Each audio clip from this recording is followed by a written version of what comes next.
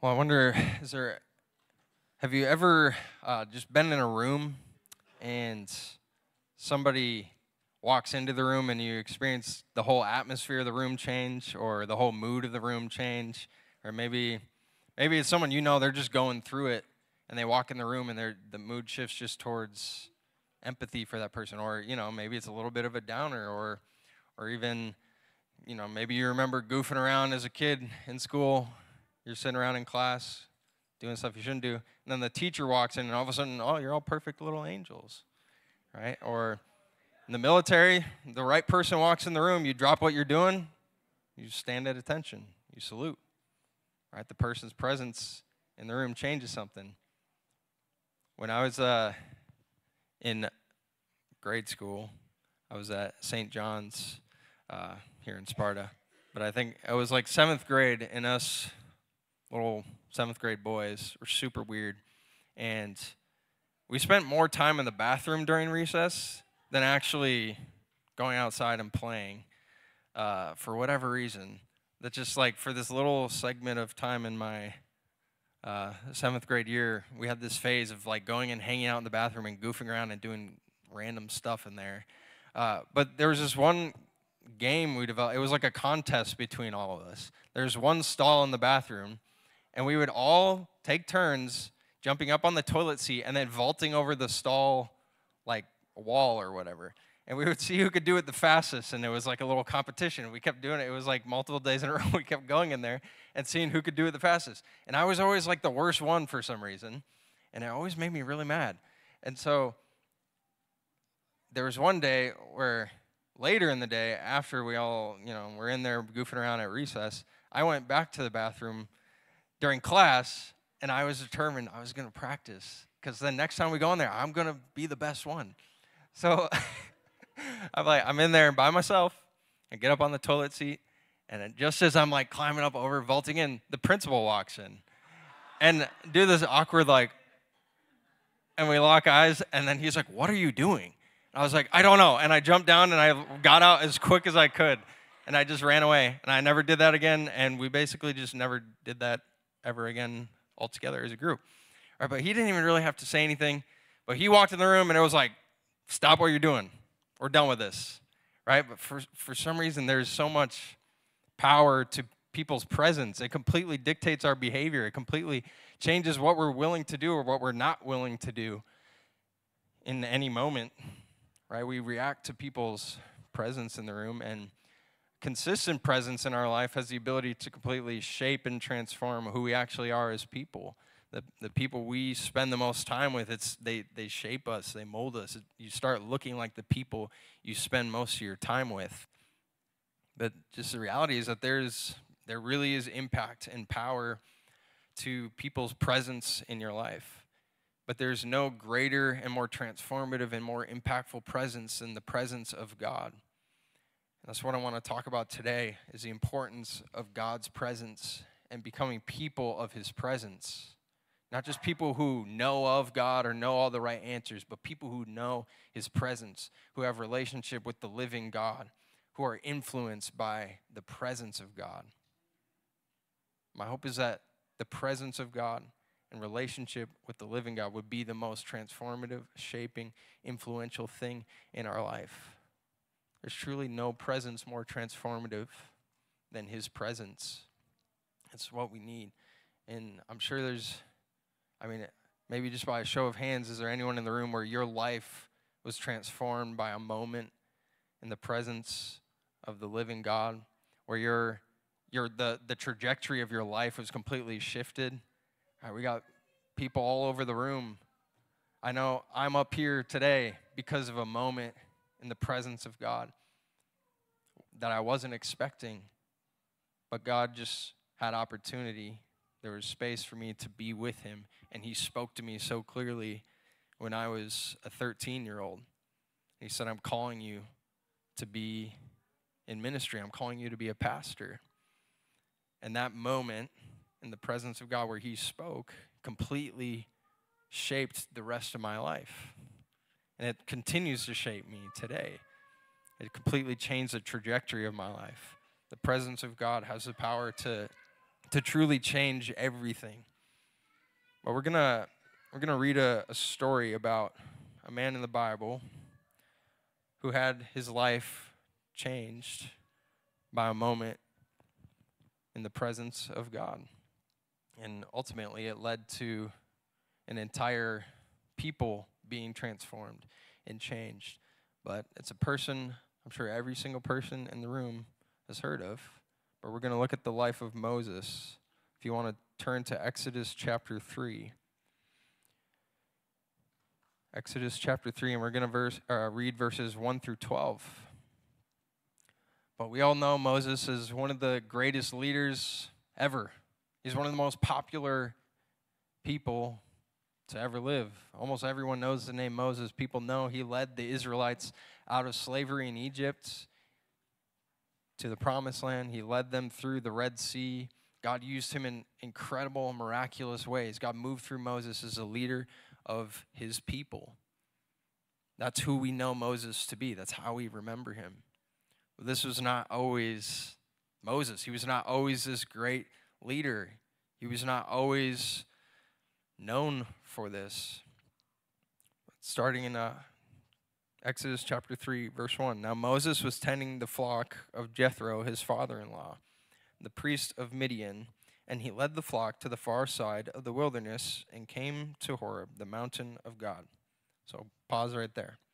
Moses is tending a flock outside of Midian, married to the daughter of Jethro.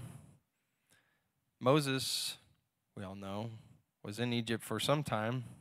Moses in the little wicker basket down the river, sent to Egypt, and he's taken in by Pharaoh's family. He comes under the house of Pharaoh. And Moses' life is on track to be something noteworthy, probably to become a person of some power in Egypt, right? And he's a part of the most powerful family in all of Egypt. His life is set up looking pretty good. But he is an Israelite. That's who he is.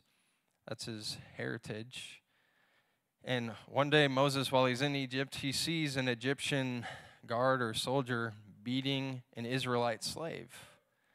And Moses, out of reaction to that, eventually kills this Egyptian.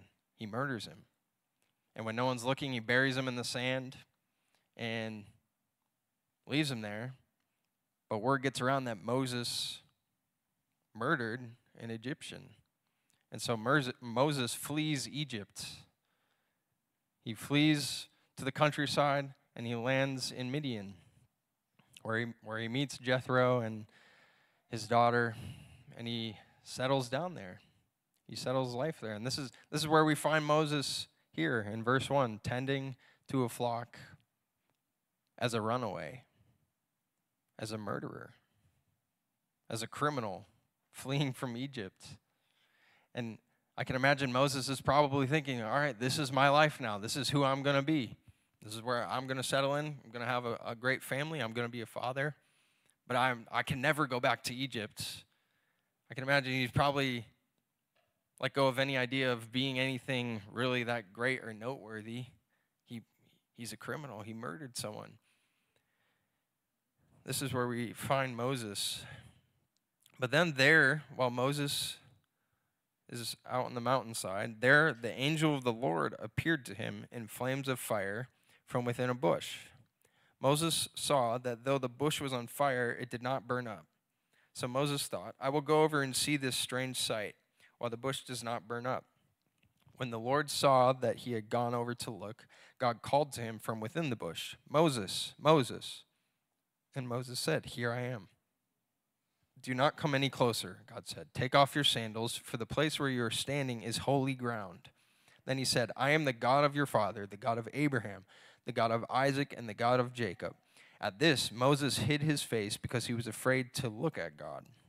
So the Lord said, I have indeed seen the misery of my people in Egypt. I have heard them crying out because of their slave drivers, and I am concerned about their suffering. So I have come down to rescue them from the hand of the Egyptians and to bring them up out of the land into a good and spacious land, a land flowing with milk and honey. the home of the Canaanites, Hittites, Amorites, Perizzites, Hivites, and Jebusites. And now the cry of the Israelites has reached me, and I have seen the way the Egyptians are oppressing them. So Moses is probably thinking, oh, good. God, thank you. Yes, deliver the Israelites. You're hearing our cry. You've heard our prayer. Thank you, Lord. But then God says, so now go. I am sending you to Pharaoh to bring my people, the Israelites, out of Egypt. And Moses said, God, who am I that I should go to Pharaoh and bring the Israelites? God, what are you thinking? I murdered someone there. I'm a criminal. I can't go back to Egypt. Why would you pick me? I'm like, that doesn't make any sense. I'm the last person that should be qualified to go do this. Who am I, God, that you would send me? But God says, I will be with you. And this will be a sign to you that it is I who have sent you. When you have brought the people out of Egypt, you will worship God on this mountain.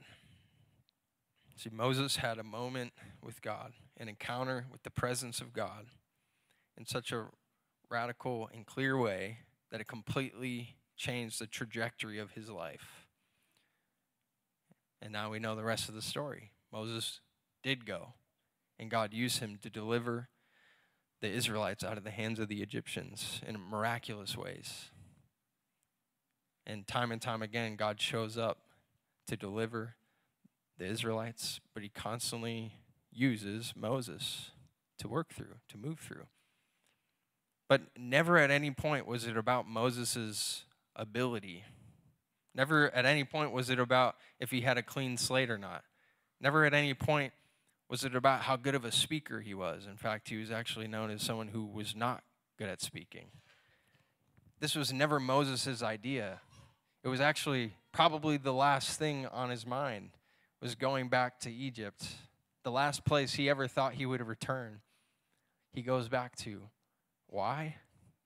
Because the presence of God shaped his life, changed the trajectory of his life. It moved him into his purpose. And that's what I want to talk about today.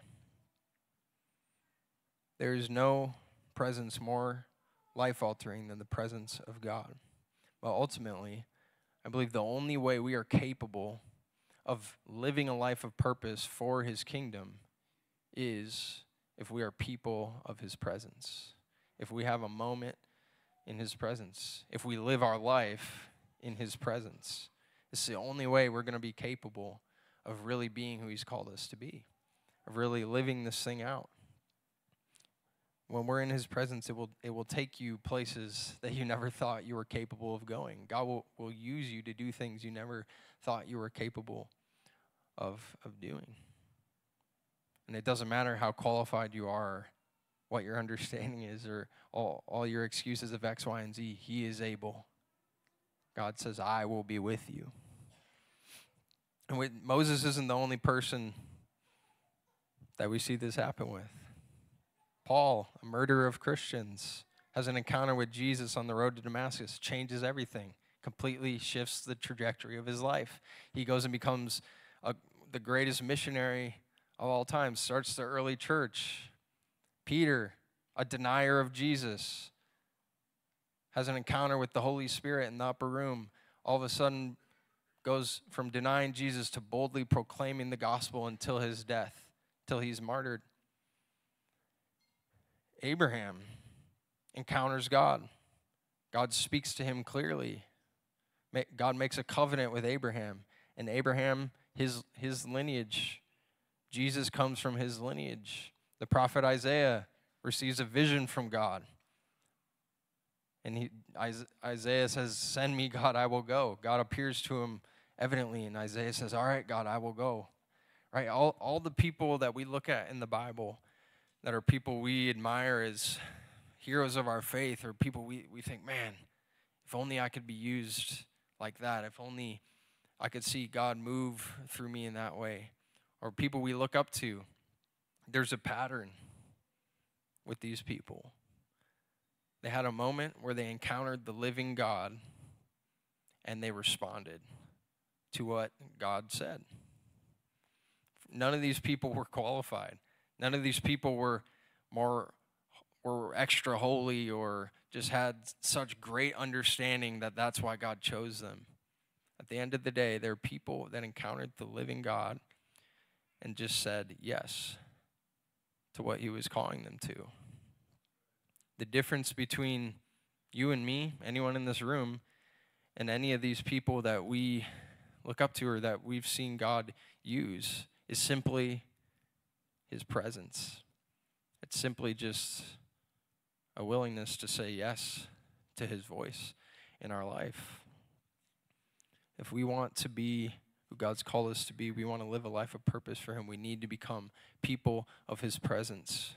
We need to become desperate for his presence. We can't expect to live this life outside of his presence. We can't expect to just survive simply off of religious duty and doing all the right things and having all the right knowledge. We need to have a relationship with the living God. We need to know his presence. And thankfully, God's presence is more accessible to us today than ever before. Because of Jesus, there is no boundary anymore between us and the presence of God. If you follow Jesus, God and all that he is entirely accessible to you. There is no veil anymore. When Jesus died, the veil to the temple was torn. See, in the Old Testament before Christ, God's presence was confined to physical spaces, and his spirit was limited to very specific time or people for a very specific time. His spirit would come upon someone to be a prophet, to be his voice to the people. His spirit would come upon a king to lead his people. His spirit came upon Moses, but specifically to lead the Israelites. See, his spirit would rest upon people, his presence would come upon people so that they could go to God on the behalf of everyone else. See, sin separates us from God. It's what God has been trying to solve this whole time. Because of sin, we can't be in his presence. We're not worthy of his presence. Sin is the thing that broke our connection to him. And it wasn't always the case that we could just freely enter his presence, freely be with him. There was a time when a priest needed to go to God on behalf of the people, and only very specific people were allowed to enter the place of his presence, where his presence was confined, the holy ground, the holy place. But because of Jesus, he paid the price for our sin. He's made a way for us to be in his presence. Jesus atoned for the sin that separates us from the presence of God. And when the veil tore in two, it was a sign that now my presence is going to inhabit my people. It's going to inhabit those who put their faith in my Son, who died for them. And see, this is something that Moses yearned for. In Numbers chapter 11, verse 29, Moses says, "Are you jealous for my sake? I wish that all the Lord's people were prophets, and that the Lord would put his spirit on them." Moses is looking at these people that he's leading, and he's saying, I yearn that everyone could experience the presence of God the way that I have. I wish that everyone could have the Spirit of God. I wish that all could prophesy. He's probably thinking maybe the Israelites would actually listen. Maybe they would actually do the right thing if they could encounter the presence of God the way that I can. And Joel chapter 2, verse 28 and 29, Joel prophesies. He says, "There will be a day. Afterward, I will pour out my spirit on all people. Your sons and daughters will prophesy. Your old men will dream dreams. Your young men will see visions. Even on my servants, both men and women, I will pour out my spirit in those days." He's talking about the days that we are living in today. We're living in the fulfillment of Moses' desire that all would have the Spirit of God. We're living in the fulfillment of the prophecy of Joel. There will be a day when God will pour out his Spirit and his presence on all flesh. All who put faith in Jesus as their Messiah, God will pour out his Spirit on you. His presence will become accessible to you. That's where we live today. So we have no excuse to not pursue the presence of God in our life, to not be people of his Spirit, to not be people of his presence. It's completely accessible to those who are in Christ. So really, it's just up to us. Are we going to choose to prioritize the presence of God in our life or not? Are we going to choose to pursue the living God or not? That's the question that's posed to every single one of us every day. So how do we need to be in his presence. We need to encounter God. We need to become people of his presence. How do we do that? How do we make that a regular part of our life?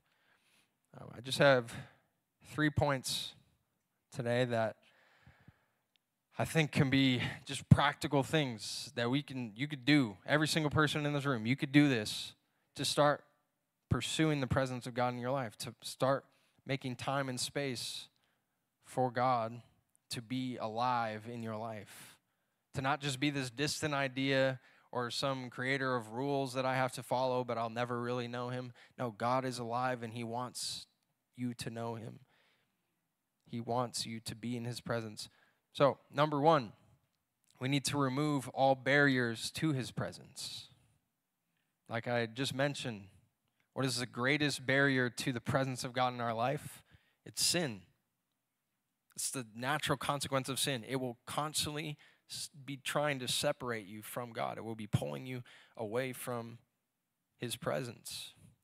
So we need to eradicate sin from our life. And again, thankfully, because of Jesus, even though we sin, we can be forgiven. Our sin can be covered, and we can be brought back to a place of being righteous and being able to enter the presence of God.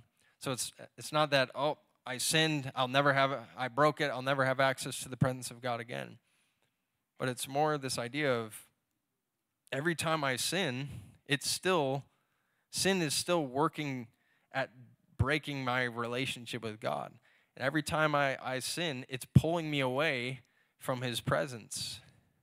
And so even if it's not that, oh, I have to be perfect to enter the presence of God, well, why would I tolerate the thing that is trying to pull me away from the presence of God? Why would I be okay with the thing that is seeking to destroy me? And we need to die to sin in our life. We need to die to a tolerance of sin in our life. We need to be so careful about what we accept and what we allow. Because even in this compromise in the smallest area leads to another compromise and another compromise. And before we know it, all of a sudden my life is consumed by sin or just living however I want. And the presence of God becomes non-existent in my life. Or my pursuit of the presence of God has become non-existent. Because I've constantly made decisions that have led me to sin or led me to the world. Now sin is becoming the greatest presence in my life. Sin is the thing that's shaping me and molding me instead of the presence of God. So we need to remove sin. But outside of sin, there's other barriers and distractions to his presence that aren't necessarily sin. But we know Scripture also talks about everything is permissible, but not everything is beneficial. There's some things, do you have permission to do? Sure. Is it what's best? No. So there's some things we need to look at and say, what are the things that maybe aren't sin, but are still distracting me from being a person of his presence? What is pulling me away from giving God my full attention, my undivided attention? Really obvious one is screens, whether it's watching a movie, playing video games, or just scrolling on our phone for, some of us, we could sit and scroll social media for 3 hours. We couldn't spend 30 minutes with God. We couldn't spend 30 minutes trying to pursue our Creator. Right? You have time in your day. It's just, do you have time for God in your day? So what is distracting your time? It could be anything.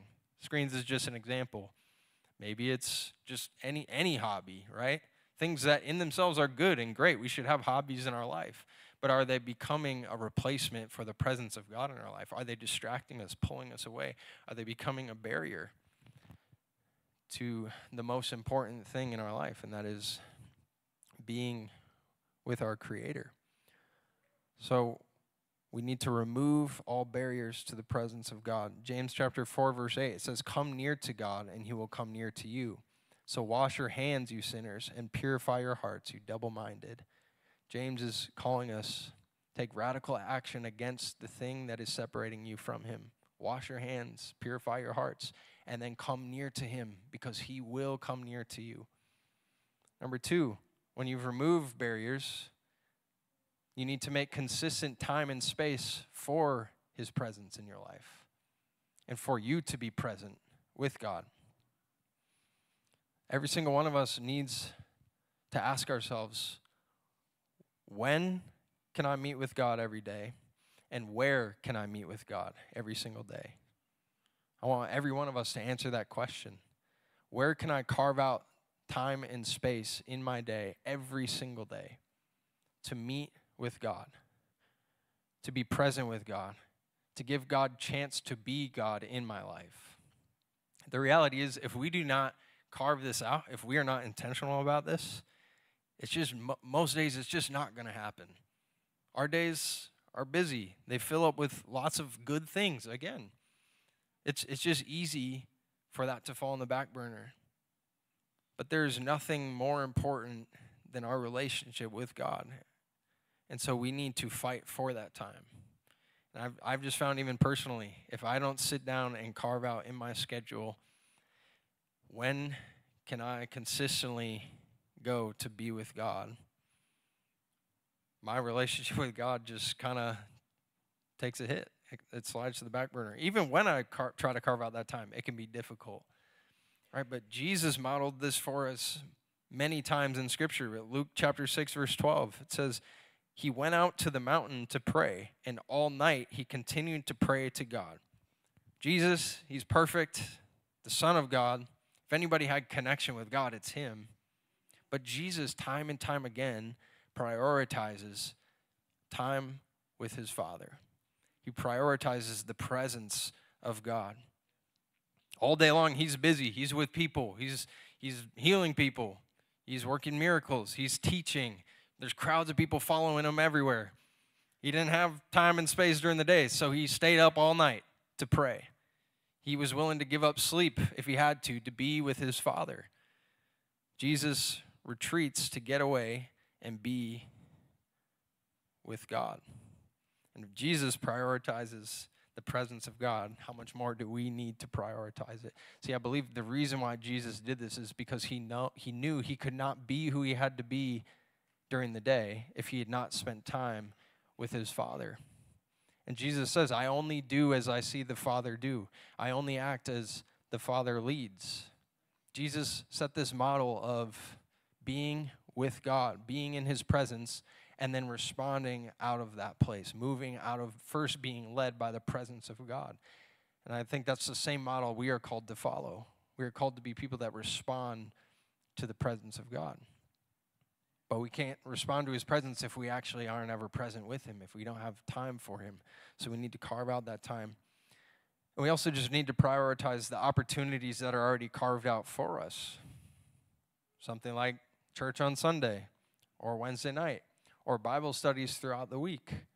There's opportunities that are available to you. So even in those, when you choose to show up to church, when you choose to show up to Bible studies or gather with other believers, it's a way that you can make space and time for God to be God in your life, for the presence of God to encounter you.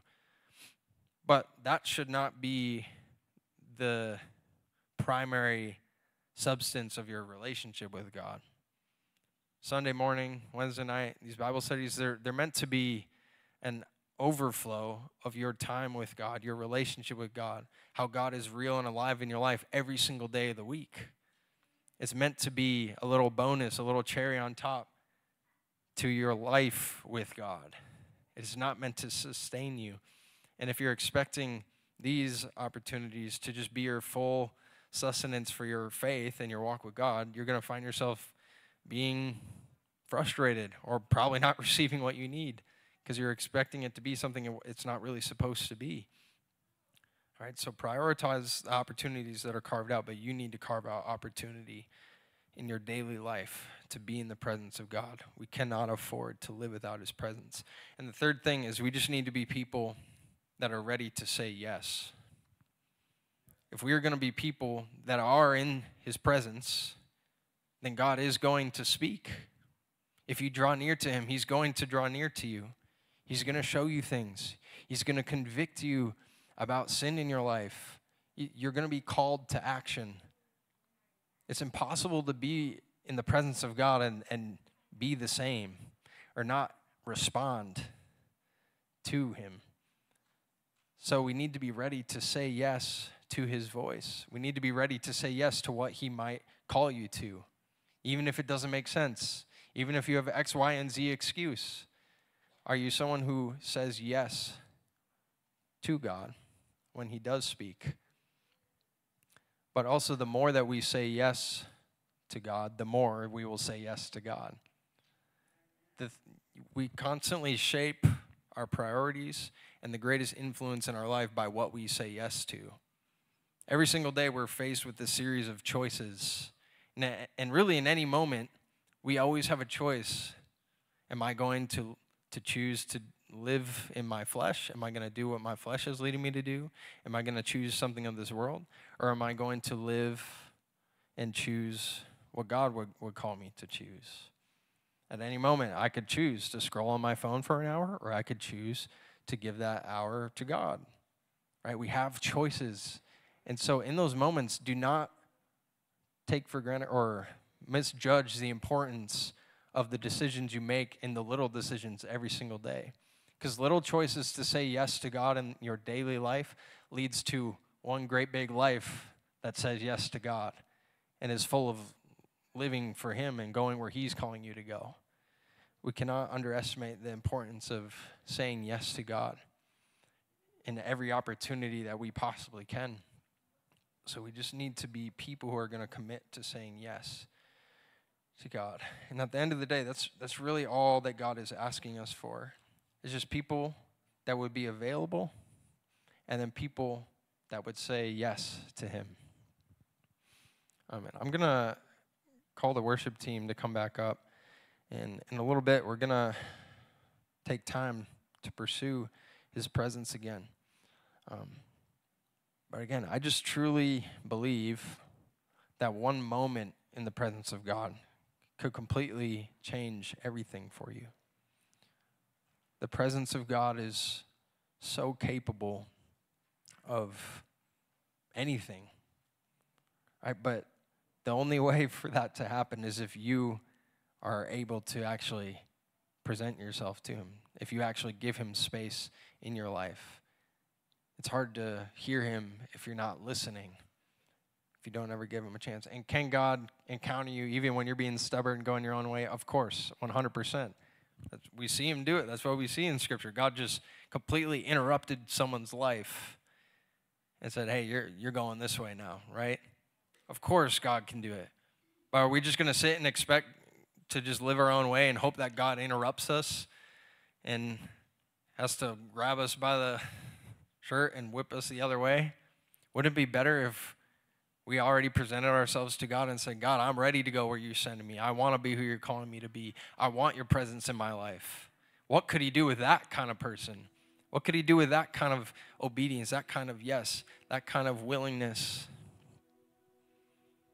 I just want to encourage every single one of you this morning that the only qualifier you need to be who God's calling you to be, the only qualifier you need to live a life of significance for the kingdom of God is his presence in your life.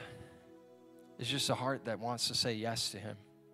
That's all he's looking for. He's just looking for who will say, God, here I am. I will go. Here I am. I will do it. Here I am, God. I will say yes. That's all he really wants. Jesus' last words to his disciples, at least last words that are recorded, he says, now go into the world and create disciples, baptizing them in the name of the Father, the Son, the Holy Spirit. He leaves them with a mission.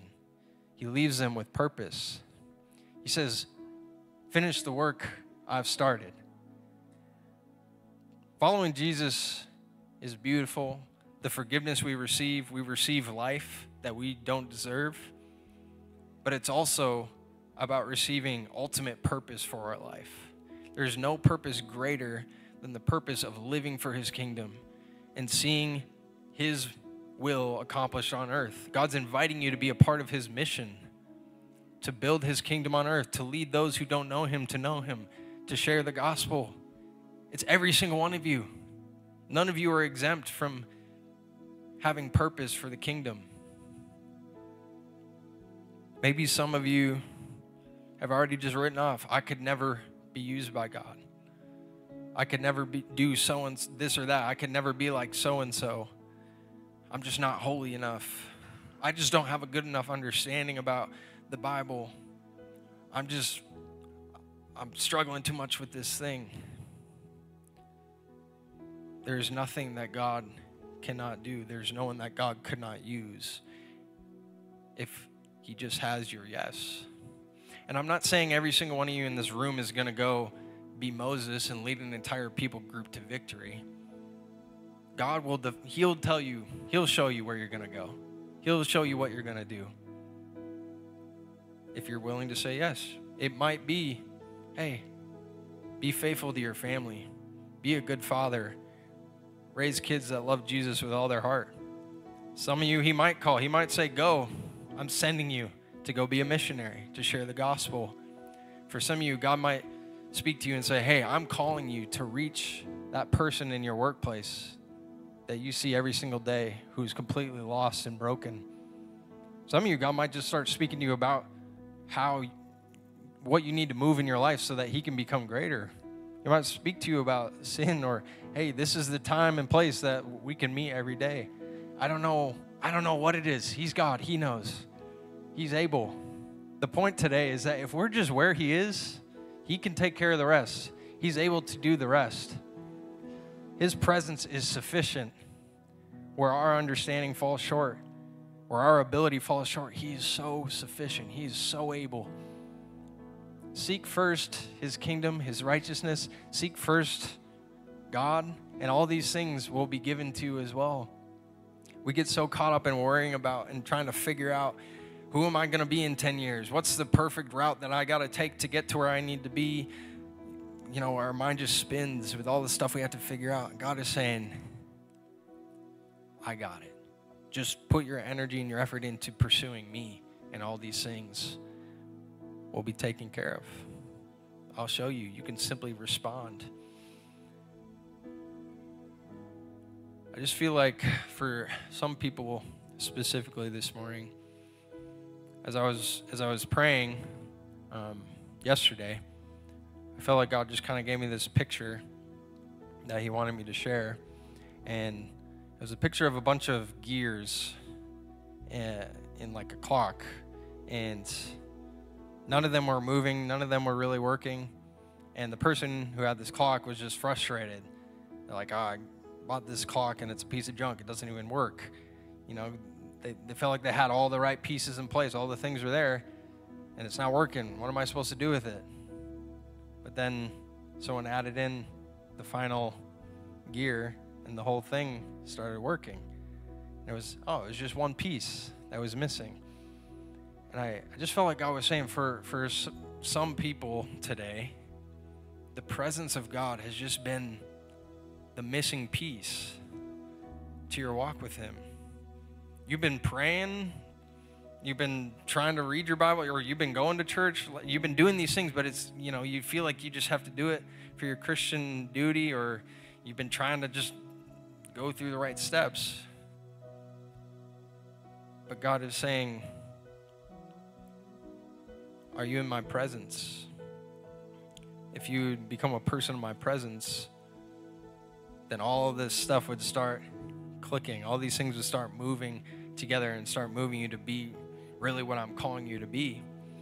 See, at the end of the day, our time in the Word, our prayers, going to church, they're ultimately supposed to be tools to move us to actually encounter the living God, to have a relationship with with the living God.